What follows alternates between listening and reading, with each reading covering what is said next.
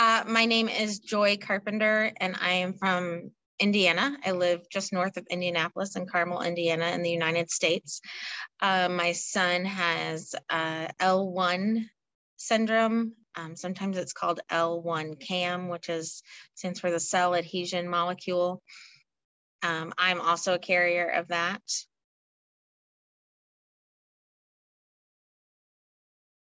I did not learn I was a carrier until Jaden, my oldest son, was probably about 2.5 years old.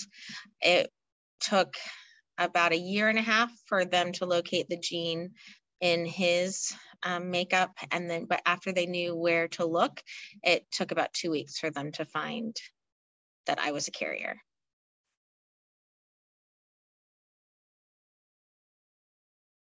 For males, it's usually a very, very serious syndrome. Jaden at the time was the most mild they had ever seen. Most of the kiddos with L1 struggle to walk, to function, and will need lifetime care. Jaden was not like that and is not like that. We did not know that at the time. We didn't know what his life would fully look like. He had a lot of motor delays, low muscle tone, some cognitive issues that we noticed with directions and spatial memory and spatial things that as he's gotten older, he's learned kind of how to deal with. He does not have abducted thumbs. Most of the kiddos with L1 do. He has hydrocephalus, which is, at first they thought it was congenital hydrocephalus, but then once they learned that he had L1, they realized it was a symptom of the syndrome. Technically, I should not have any symptoms. However, my sister also carries the gene, and we have noticed that we have a lot of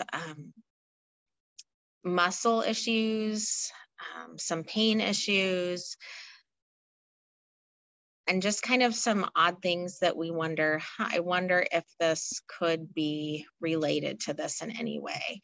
My sister and I both have stenosis of the spine, spinal stenosis, which is typical when you get older, but we had it when we were younger. And that is also something my son has. So it has been in our mind. We wonder if this could be affecting us in some way.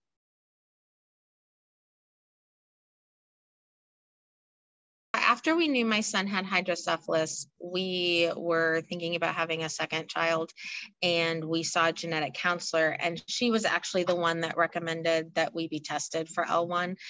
She said it's all research-based, it was all brand new, so everything was free at the time. She did not think that he was affected with L1 because he didn't have all of the symptoms, and we saw several geneticists who didn't think that was what he would have. It was new enough that like his neurosurgeon had never heard of it. But after waiting, we waited for a very long time to get the results. And most people were telling us that probably it wasn't genetic. So we went ahead and had our second son. So at the time we didn't know it was genetic until after he was already born. But once we learned that I was a carrier, my husband and I both felt like we had been given this information at the right time and that we needed to use that information to make our decision. And so we decided that we wouldn't pursue any natural biological children at that point. Knowing how severe the syndrome is and how difficult it would be on our family and on the child as well.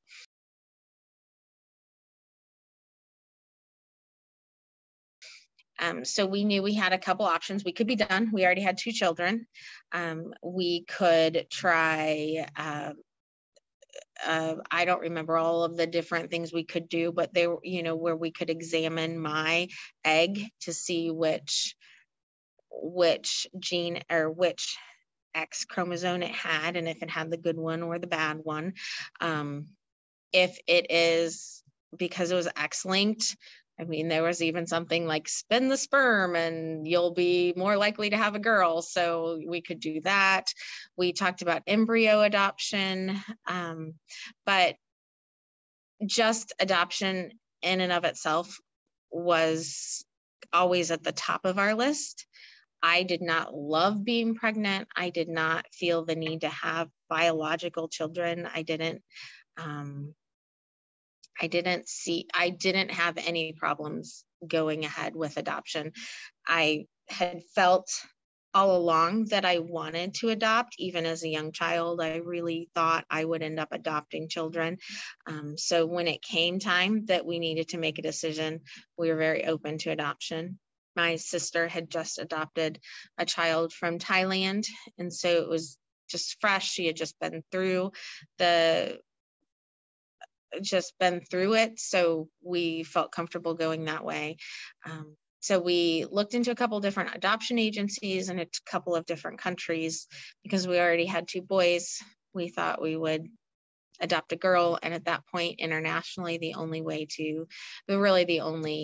country that was adopting out a lot of girls was China. It was moving very fast, but by the time we got all of our paperwork in, that was a really big slowdown.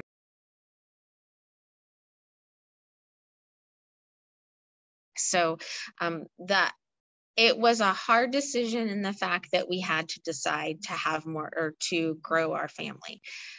It wasn't a hard decision deciding how we would grow our family. The biggest decision for my husband and I was, are we just done at these 2 that we already have, or do we want to grow our family? When we decided we wanted to grow our family, the only option we really considered very much was the adoption option. And but we knew that there were other options out there.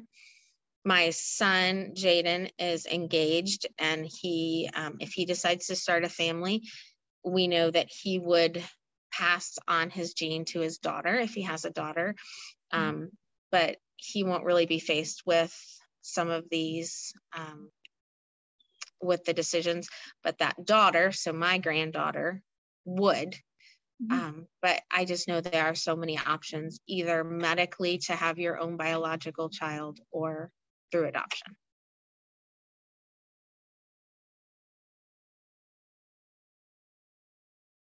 Our first adoption was fairly easy. I mean, it didn't change our family very much any more than just adding a 3rd child would. But our 4th adoption was very tough. We adopted a 5.5-year-old who was profoundly deaf. So she didn't have any language skills, and her personality honestly was just very different than the rest of us. It was hard, I would say, for 5 years. It was just really hard. So honestly, I'm glad I can't go back and tell myself, because I think I would say, don't do it. It's really hard, and it did really affect our family. However, I can see myself now on the other side of it. She's been with us for 12 years now. So we've moved past those 5 really, really hard years, and I wouldn't change anything.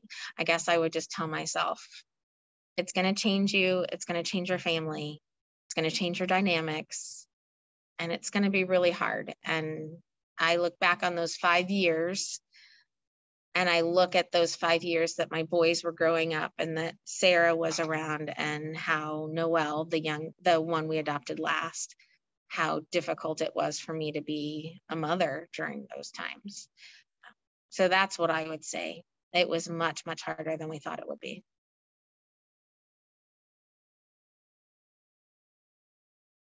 I would tell myself that it does get better, that I remember, so during those, probably the first year, my husband would just keep telling me, God is sovereign. This is his plan. This is not a mistake. And like, that's all I could think of during that time. So I would just remind myself of those things, even though I didn't necessarily cling to them the way I should have those first few years, to just know it is. I can't imagine our life differently than having those two girls with us or having our two boys. And I'm so glad we have this family of 4, even though they drive each other crazy and drive us crazy. I wouldn't change it. So even though it's hard, you'll get through it.